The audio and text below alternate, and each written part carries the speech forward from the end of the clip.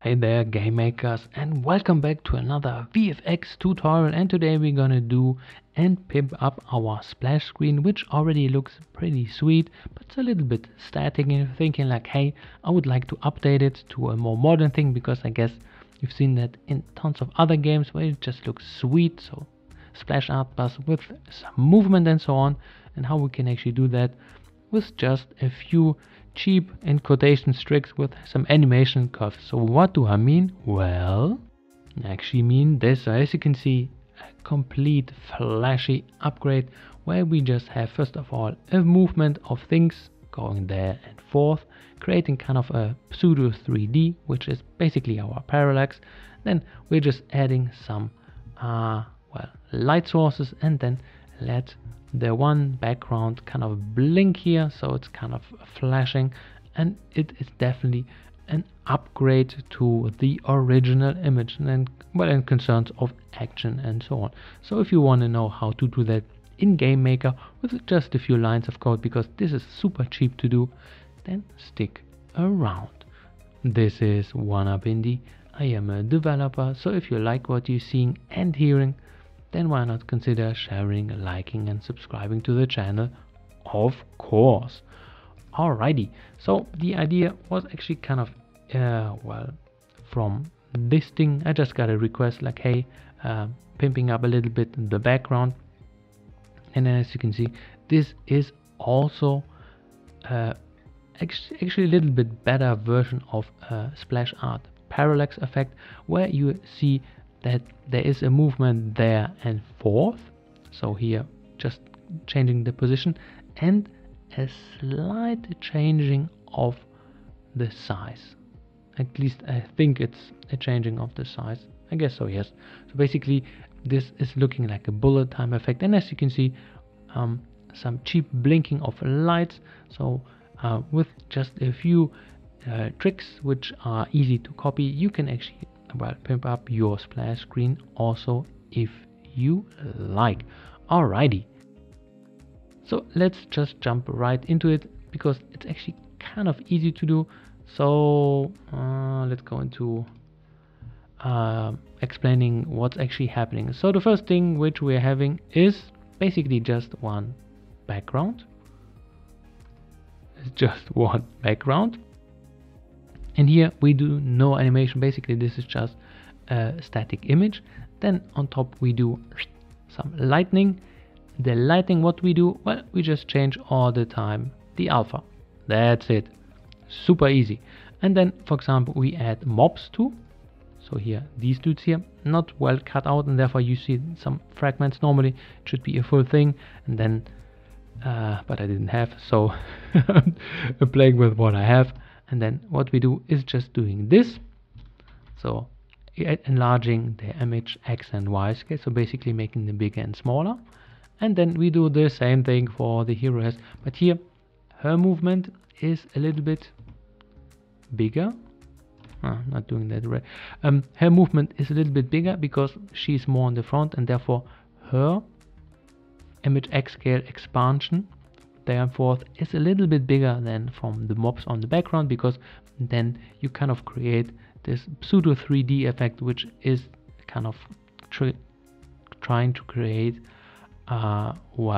this 3D effect. And this is basically it. This is the whole spiel which we're gonna do here. And then for good measures, we're just adding some lights, which we're gonna do some flickering. Once again, everything with animation curves, easy peasy stuff. But if you are unsure how animation curves work, no problem, got a video on that. But here I'm just gonna dash through them because the code is extremely similar. For my advanced users, I don't want to bore you with that stuff. So how does that look like? So first of all, let's go for example for our hero, and then prepare our first animation curve. So here, trash this dude. Yeah, come on, create a new one. Then here, and then let's go with 0.5, and here we want to change just slightly because the image is quite big. 0.5. As you can see, this would be then a linear movement. Not so cool. So what do? Well, we upgrade it to from fast to slow, and therefore this movement is pretty cool. For let's say the lightning, we're using bouncing, so it has kind of a chaotic element in there. But here, for going there and forth, this fast to slow is actually pretty optimal for that. Of course, if you like other ones, hey, you can do that with a linear one, but here it just feels right. And the same we do for the mobs, and therefore let's deactivate what we don't need. So the lights and the blitz. So basically we got our background, our hero, and our mobs, basically 3 layers. The background, of course, is not moving, and then this is the effect. Of course, here once again cutting out and not looking too good, but hey, what can we do? And then this already is upgrading the whole thing. Of course, this is a little bit too much for the whole thing because the image is so big. So here once again do some fine tuning, but of course it looks like a breathing thing, like then going there and forth. And of course then you can change how fast you want to do that, but of course the movement should be slow and rhythmic. So this is looking pretty cool.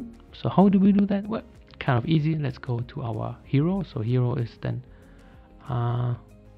this thing here, so our chick, and then we just need a create event and a step event where we just apply new positions from our animation curve which we set up. So first of all, we just save our animation curve which we're using. So for example here the hero, and then the mob has the animation curve for the mob, and then the blitz has for the blitz. So everybody has its own, so you can do fine tuning in the animation curves and don't need to touch the code once it's in there. Then the percentage value, this is a value which we are looping, and once it's reaching 1 we just set it to 0, so we get an infinite loop. Therefore we're just going through all the values to the end of the animation curve, and then starting at the beginning and then at the end. So we are looping. And then of course, because the time frame for one, let's say full loop, should be longer for the hero and the mobs, so therefore I don't know, I would say 600, which is then 10 seconds. Okay, of course here you can go wherever you like. And then of course we need to grab the pointer or the value which we're having, so the value between 0 and whatever the max value is inside our animation curve, and then here curve, and then here percent, because we want to get the value back. And then we just add it to our end and set it to the X and Y scale, let's say of our mob or our hero. So you can see here a hero, and then just adding to that, and then we got a motion. This is pretty much what we're doing, nothing else. So let's start this thing, and as you can see, pretty cool. And then we just apply it to the mob also, but the mob has a little bit smaller value what it can have as a max value for the animation curve. So this is the whole change here, because it's a little bit more further away. And therefore let's go, for example, for the hero, max value is here 0.39 something, and then for the mob it's 0.02, and as you can see, definitely smaller. But of course then it creates this kind of pseudo 3D effect. Alright, so this is how we create the first step.